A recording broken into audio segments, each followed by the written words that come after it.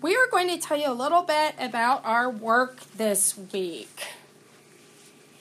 Today, this was my work. It was, there was 7 nails. 3 of them were short, how many were long. And I figured out it was 4, because 4 plus 3 equals 7.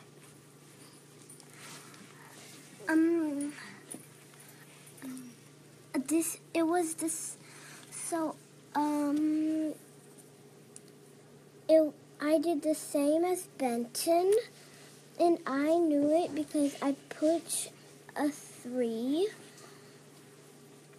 and then I counted 1, 2, 3, 4, and then I counted all of them, and I knew it was 7.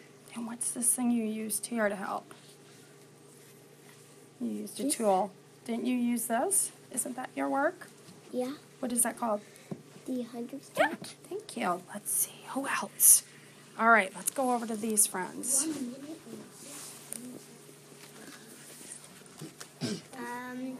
We did 5 plus 4 equals 9. And then we did 4 plus 5 equals 9.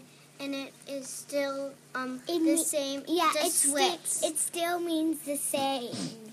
Do you remember what the name of that is? Commutative property. Nice job. Thank you. All right.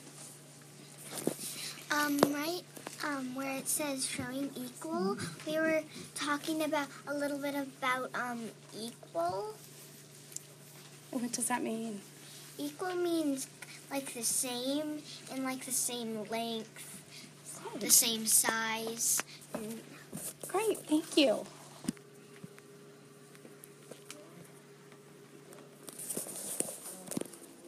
Oh, it's still going. Yeah, it's recording right now. So, Grayson, do you want to tell us what book we read? We read the art lesson by Tommy DePaulo. Good. And we wrote down the pictures right there where we of what we were thinking about in the book. So we learned new things, and we put them together with the things we already know. And what's that called? Schema.